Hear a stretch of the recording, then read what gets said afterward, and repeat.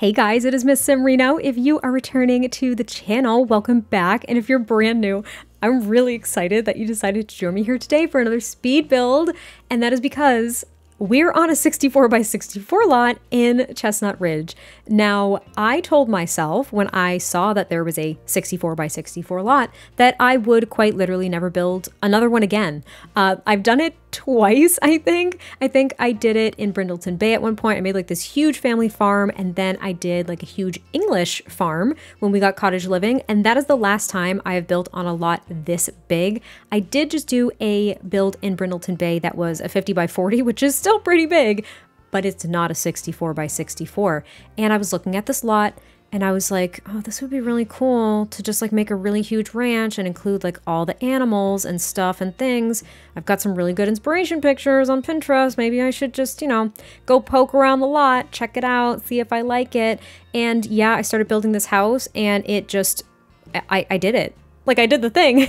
I built an entire ranch on this 64 by 64 lot, and it did not take me as long as I thought it was going to take me. I think it was about a day and a half of me working on this to actually get it done. There was a lot of stuff like done off camera just because it took a bit of time for me to really conceptualize, the layout, the flow of things, what activities I wanted and where. That's usually my struggle with a lot this big too, is trying to fill it, but in a way that looks natural as well. Like the landscaping usually throws me off for a build this big as well.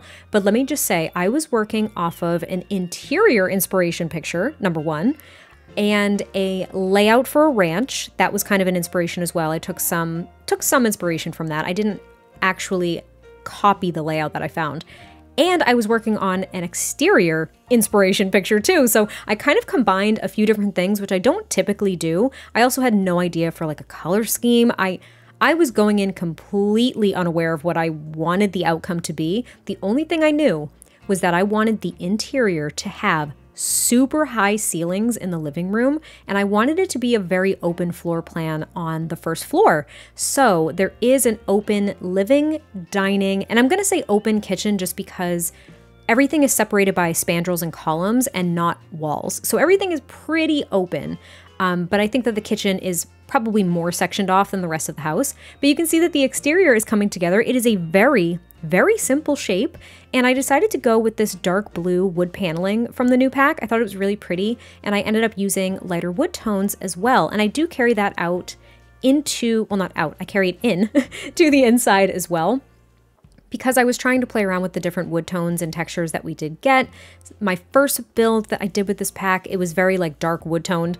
It's my go-to, it's what I gravitate towards, I can't help it. And then my second build, which ironically you might be seeing after this one, I'm not 100% sure, and I don't remember what I even said in the voiceover, which I've already recorded. But I'm really excited about this build, and I wanted to get it up first because I kind of like it more than the other one. Anyway, I don't want to confuse you. This is my third build with the pack, but I think you're seeing it prior to my second build, which is a converted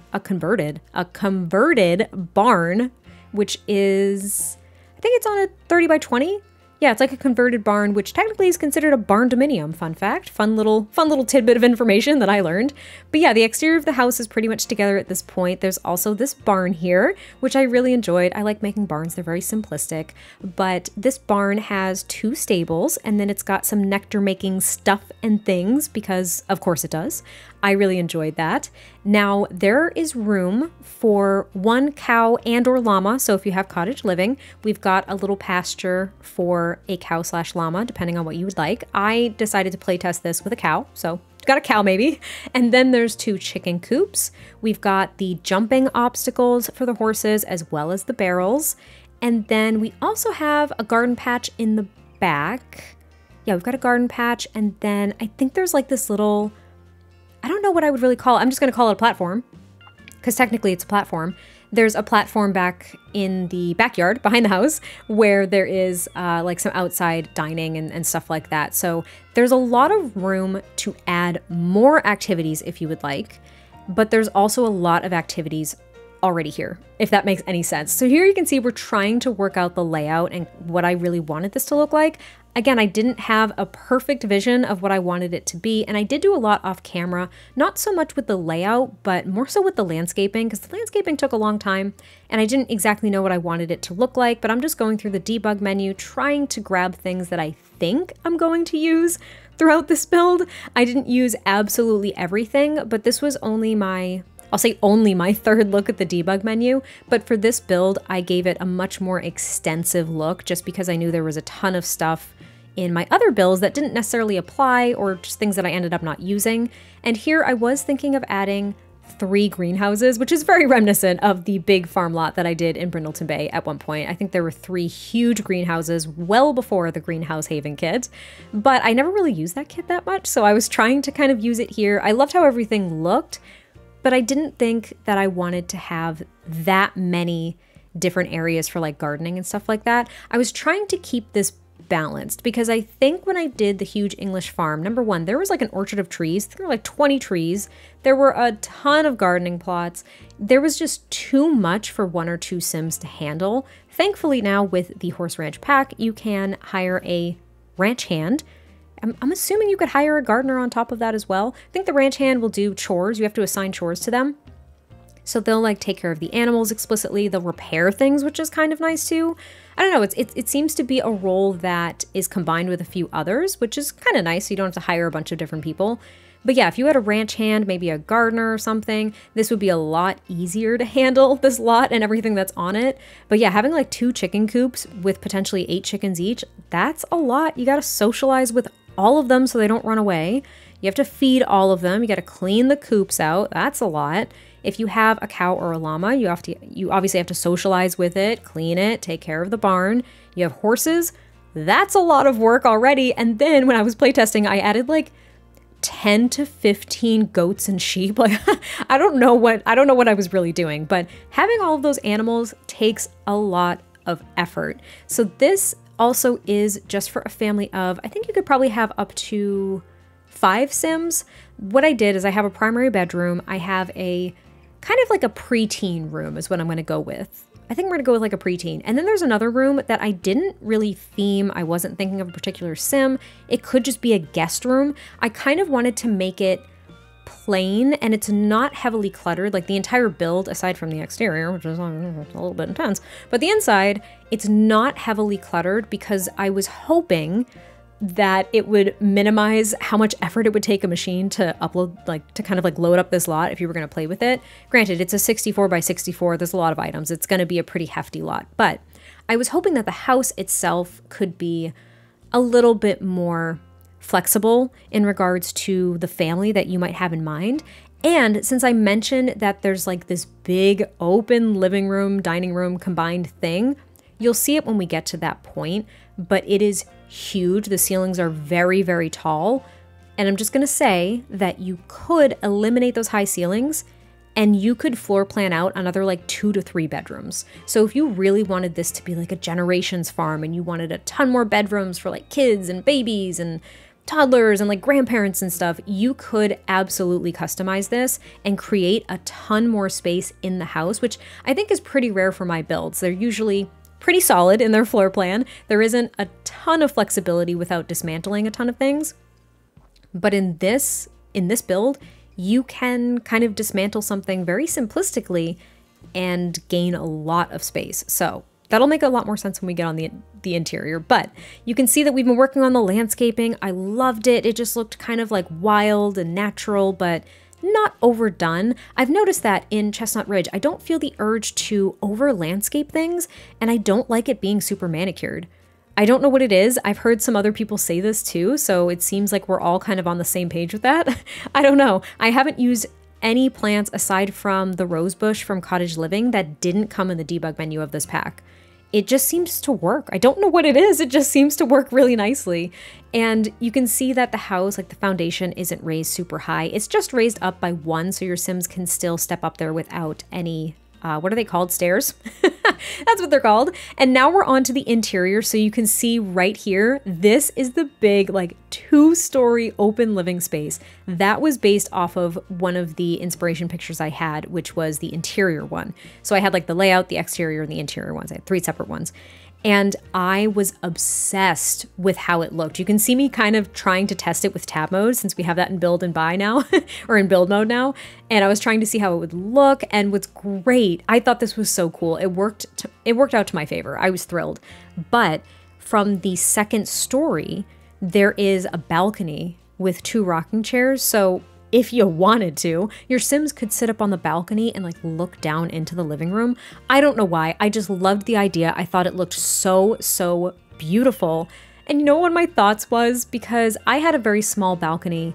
Like we had vaulted ceilings in my living room. My childhood home was beautiful. It was built in the 80s.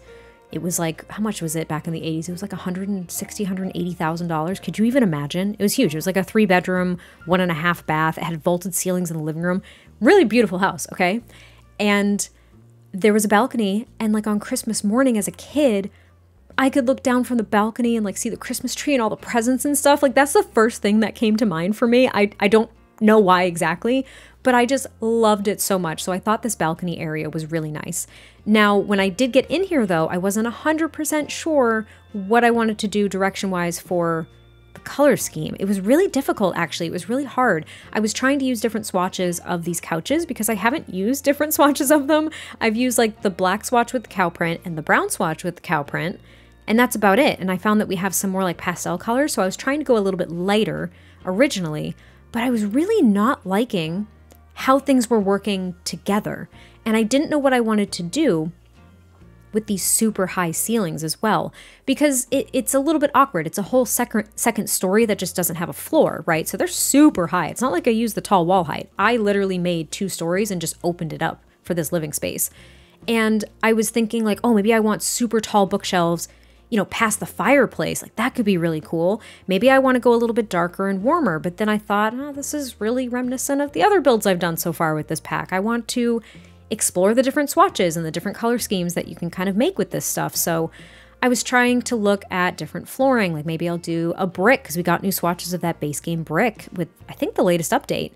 You know, I was also trying to consider the wallpapers I used because if I use the one that I wanted to, it's the one with the trim, you have to put it on 2 stories of the house. Do you know what I mean? So what I did is I paused, and I kind of took a breather and I tested out a few different things, and this is what I came up with. So there is just horizontal paneling through the entire build, which is a little bit more like modern farmhousey to me, which I carried through into the kitchen. The kitchen is like the most modern part of this entire build, but I thought it was simplistic. I thought it was very natural looking, and I want to call out the fact that I turned one of those fireplaces around and I stacked it on top of the primary fireplace there, and I added that wagon wheel as like a decoration. So it looks like the fireplace goes up into that high ceiling. I just wait till you see the screenshots. I'm very excited about this because I thought it came out so nicely. And again, it's very minimally decorated. So like on the coffee table, there's nothing. I didn't put anything. We've got a few side tables with some lamps. We've got a plant here and there, but I think the curtains on the windows was enough decoration over on the left-hand side. And then on the right-hand side, I just ended up putting some of those wall lanterns that we got with this pack too. And that was simplistic enough for me. It worked. There's also, I'm very excited, there is a little like wine closet, nectar closet, my bad, nectar closet. I'll call it a closet because I don't really know what else to call it. But it's kind of off the kitchen because the floor plan was super awkward for the kitchen. But it's got those nectar storage racks. I think there's 2, 4, 6, 8, I think there's like 10 of them in there, and they can hold upwards of like 12 to 13 or something bottles of nectar. So if you do a lot of nectar making, you can store and age a ton of it. But I do it off camera because I just couldn't figure out how to do this. The floor planning was really difficult because I wanted it to be so open, but it was a lot of space to use. Like it was a ton. Having the dining table in that living space with the big high ceilings, I had this space over here for the kitchen and then just this big open hallway. Like that's what I'm going to call it, a hallway, because I don't know what else to call it. It was really weird. It was really difficult to work with, but I had to basically tell myself that I had to be comfortable with some big open spaces because this build is like pretty big, at least for me. And I think that with the amount of rooms, It's not that big, but it's a bigger footprint. Does that make sense? I hope it does.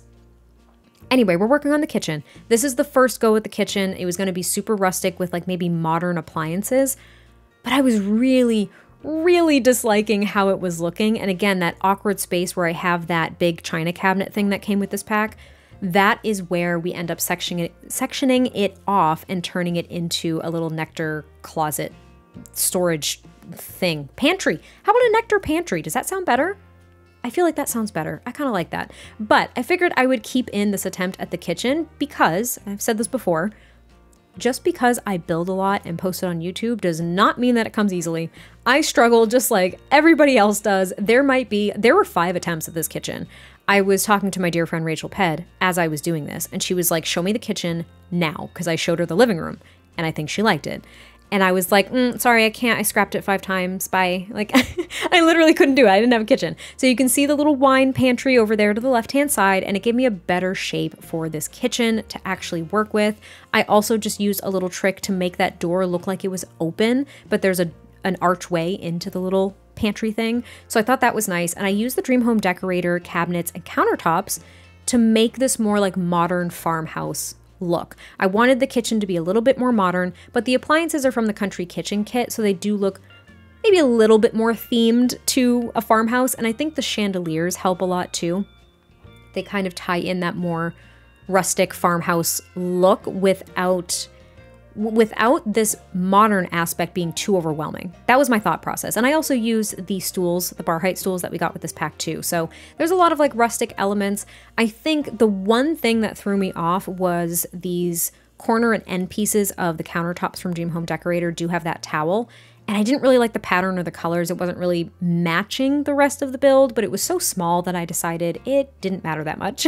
I also added the upright piano from Growing Together compared to the one that came with Horse Ranch, because the wood textures on the swatches of the one from Horse Ranch are the very distressed woods, and it just wasn't, it didn't strike that balance for like modern farmhouse for me. So I ended up using just the pure white swatch of the Growing Together upright piano, and I think it looked really nice. I really liked it. It just kind of complemented things. I wanted it to be more of a cream color, but we didn't really have a swatch for that, so I couldn't balance it out, but we also went with darker floors, as you can see, too. Now, I added the sign for the nectar thing just because I thought it was cute. Like maybe they have a lot of guests here, or they come and they have people do nectar tastings like in their house sometimes. So I thought it was just kind of a cute addition. There's also that little entryway where I end up putting the tall little skinny wardrobe thing that we got with Horse Ranch, which I think is fantastic. And then there's like a couple of decor items. It's not really a busy entryway whatsoever, but I do clutter up the kitchen because you know me, kitchens are where I will probably put the most clutter aside from kids' rooms, which I did not go nuts in the kids' room this time. Well, the preteens room. Yeah, like preteen. Because I was more so going for a theme that would match the house compared to what would match the personality of the preteen. And the reason for that, like I said, is because I wanted this to be kind of a, what's the word? More of a flexible build, because I wanted your Sims, whoever you had in mind, to be able to kind of move in and maybe lightly customize things to your needs or to your liking. That was my thought. But yeah, the kitchen is almost done. So we've got these 3 bar height stools so your Sims can sit here and have something to eat, but you also have that full dining table, which is really nice. So again, maybe if they have like friends or people in the community over for a nectar tasting event, they have that really nice dining table to do that at. But there's also a round dining table in the stables. I know it's weird, but I did it. And it's because maybe if they're doing like tours of their little stable and like where they make their nectar, you could sit down really quickly and have a little nectar tasting as well, like a nectar sampling of like a fresh batch. I don't know. It was a nice thought. At least I thought it was. Now here's one of the full bathrooms. You've got 2 of them in this build, which is very nice. This one is far more modern, I think, than the other one because I did use the sink from this new pack, but I used the shower from Growing Together, which is like super modern. And I really like it. It's also very light because we've got the white paneling. I think it's the white paneling. Yeah. I think it's the white paneling, or is it the cream one that I use everywhere else? I don't remember. But we've got that, and then we've got like this white / cream brick. It's very light in color scheme, okay? That's what I'm trying to get at. It's very, very light, so it's a little bit different from the rest of the house, which is, it has lighter tones, like the paneling on the walls is lighter. A lot of the wood tones I chose for furniture is lighter, but we've got the dark flooring and then the dark columns and spandrels. It just felt like a balance. I don't know. It was me trying to get away from all of the dark wood tones, as I mentioned earlier. Now, I also noticed this when I put the banister here on the stairs, it just didn't show up. So that's a new glitch. That's fun. It's not like a huge deal. It's just kind of an odd look. But yeah, it wouldn't show up. I got rid of it a few times and then tried to keep adding it, and it just like doesn't show up anymore. I don't know what it is. It's fine. It's like not a big deal. Just know there's a banister in theory, I guess. Now down here is going to be the primary bedroom, and I ended up going with actually more of a blue theme in this room. Initially, I was going to use this swatch because I really do like that swatch, but then I found the blue swatch and I thought it would work with some of the pieces of artwork that we got with this pack as well. I mean, everything is very complimentary, but I saw this blue, and I was like, ooh, okay, we have a blue swatch of that bed. I'm going to use that immediately. And now in the primary bedroom, we've got the bed, we've got a dresser, we have a mirror, and we have a chess table. And I used the TV stand that came with this pack, so they have like a nice TV in their bedroom as well, because why not? I don't know. You know what? I'm kind of against TVs in bedrooms, personally. At least I was always against it until we got a TV for our bedroom. But I noticed something. We have a TV stand under the TV category specifically, which is odd because the TV category is just purely TVs. And then I think it's also under the category of a coffee table. There's two separate items that are identical.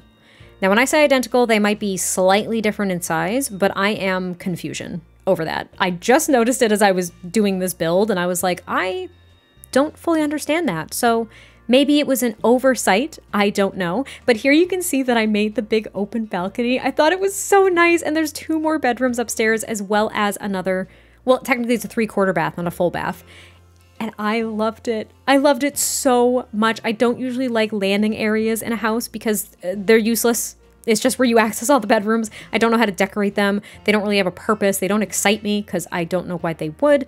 But this one really, really excited me because of the open balcony. So like I said, I add 2 rocking chairs in front of it. Why you'd want to sit there, I don't know. That's up to you. Maybe it's parents making sure that like their kid downstairs isn't destroying the house. I don't know. It could be whatever you want it to be. But we've got like a bench over at the top of the stairs, just a little side table with these nice lamps from Base Game. And then you've got the 2 rocking chairs. I also found a few more things in the catalog while I was going through this, and I might add them outside here and there. Not really a big deal. I also added that beautiful big wall mirror from Growing Together. I love it very, very much, and I thought it was very complimentary to this build as well. And then this is going to be the first bedroom that we work on, which is the preteen room. I loved this swatch of the bed. Well, one of the beds that we got with this new pack. I love it with the little sheep. I think it is so cute. And I was going to make this a kid's room, and maybe it is more on the juvenile side, which is not an insult. That is not derogatory in any way at all, but it is more of like a juvenile theme, but like it's too cute. So who the heck cares? Like, I don't care. And I was so silly.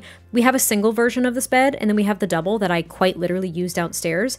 And as I was working on this room, I was like, let me just squish 2 of these single beds together to make it look like a double. And I do that when we have a single bed that doesn't have a double version, but then I realized we have the double version, so I just used it. And the little sheep quilt, like, I love it. I think it's so precious. And then we've got that sheep rug. And then I used the wagon wheel that's over the fireplace, and I put it over the bed. And I thought it was just such a nice, kind of elegant but rustic, singular decoration to go over the bed. I just thought it looked really pretty, and it didn't make me feel like I had to decorate the rest of the wall space behind the bed. I thought it was really nice. I really liked it. I did struggle with this room though, just because I didn't have a particular sim in mind outside of maybe childhood, maybe teenhood, hence why I ended up with the kind of like pre-teenhood thought. But we've got a bookcase, we've got a desk, and then I do add just a couple of wall decorations. But again, I wanted to keep the color scheme of this room very, very soft, and I wanted it to kind of match the rest of the house, which I don't typically do.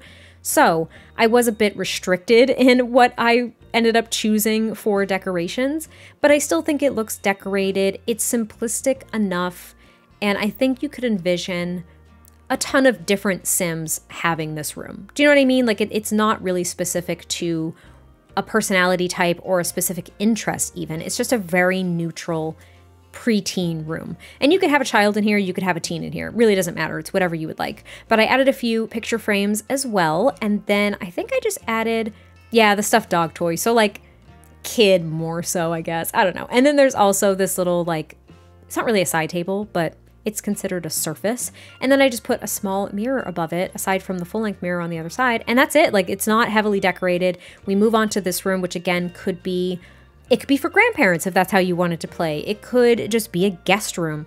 It could be a teen who literally doesn't care to decorate their room to their interests and they quite literally just sleep here. I don't know. It could be whatever you would like. It does not matter. But I decided to use some darker woods in here instead, and the green quilted swatch of this bed. I really, really liked it. I hadn't used it before, so that was kind of nice. And then I think I just added, we've got the dresser, we've got the side table. I think I add, oh, the wood burning stove, my favorite item ever. I added one downstairs into the primary bedroom, and then I added one up here in the guest room. Since it was more of a kid preteen room, I didn't add one there. Thought that could be, in theory, a little bit dangerous. But I added one here because I really love that item so much. It's probably my favorite item that came with this pack. And then I do not show me decorating that other bathroom because it was identical to the one downstairs pretty much, except there's only a shower. But now we're in the stable, so I add the troughs for water and then the feeding things, the feeders, I guess they're just called. I added the nectar making thing over here. We've got some barreled nectar. What am I trying to say? Am I losing it? I'm like 26 minutes in. I can't talk. Some barrels of nectar that are aging over there. And then I was trying to just figure out what else I could put in here. Now, again, there's a dining table. I know it's weird, but if they had some people over, like I said, taking a tour of their grounds, of their ranch, I don't know. Maybe they do tours. Who knows? I'm going to say they do tours. Okay, it's fine. But if they had some people over, then they could grab some fresh samples of nectar and just plop down at the table. I also used this hay rug that I hadn't used yet. I love it.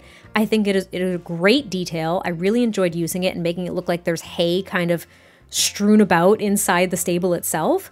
But it's a really nice stable. I tested this too. I wasn't sure if the horses would go through those stable doors. That seems silly. It sounds silly, but you never know. So I tested it, worked great. I also add a ton of rocking chairs out on this little front part of the porch, which I loved. I added a few on the back as well. Very simplistic. I just kept it to the rocking chairs and that's it. I added this wagon of flowers to near the front door. Another rocking chair. There's plenty of places to rock on this property, guys. There's so many places. And then I realized that I had to figure out the back here too, which kind of made me sad because I didn't really know what to do. But this is where we end up putting the like oversized crop gardening plots as well. I did add a lot of them. So if you are committed to gardening or if you hire a ranch hand / a gardener or something like that, you're good to go. But it would be a lot, like I said, to maintain. This is a big lot. Any lot like this that has a ton of activities, it's gonna be tough if you're not using cheats. I'm just gonna say it. It's gonna be really hard, especially if you have like a bigger family with a ton of Sims. Like it's gonna be rough. But I did figure it out. We've got, you know, like an old tractor over there. I tried to work on some more of the landscaping towards the back of the house. We've got the garden all set. Very, very simplistic. I added a couple of sprinklers, I think, in there as well. I might do it towards the end. I'm not quite sure. And then I've got this big old rusted thing that came with Horse Ranch. I know somebody's going to know what it is, and you're probably going to tell me in the comments, so I appreciate you ahead of time. I don't know what it is. Looks like an oil drum to me, but I don't know. I also added the new, what is it called? I'm going to call it the barbecue, because I mean, it is a Horse Ranch pack. I was thinking it's like a barbecue. Grill, that's what it's called. And here is that platform I mentioned earlier that just has a picnic table for outdoor dining and, surprise, surprise, 2 more rocking chairs. But what I do is I do adjust the size so I can use those string lights from the toddler stuff pack and just enclose it in those string lights. It makes it a perfect square, which I'm not a huge fan of, but I thought it was just kind of a cute thing to add. And it's a little bit different from what I would do typically in a backyard. So I gave it a shot anyway, and I kind of added some more landscaping just to see if that would make me feel like it was less awkward, like awkwardly placed. Also, those little grass pieces in the debug menu, they saved this lot for me because having those, same with the ones from Cottage Living, chef's kiss. It makes the grass look 3-dimensional, and it just looks so, so, so nice. I love it so much. But yeah, like we're getting really close to the end of the build here. I stumbled through this. I was like stammering because I'm legitimately so excited for this. I didn't think I was ever going to do another 64 by 64 lot. I think this lot could be a ton of fun if you are really into that ranch life and taking care of a ton of animals and running your own farm and really earning that income, because I think being a rancher and raising horses is pretty lucrative in this game, at least with how it's built. I would explore it if you haven't already. But yeah, I think it's a cool lot, and I hope you all liked it. I cannot wait to hear your thoughts on this one, and I will catch you next time I post a video, and I'll talk to you soon. Bye.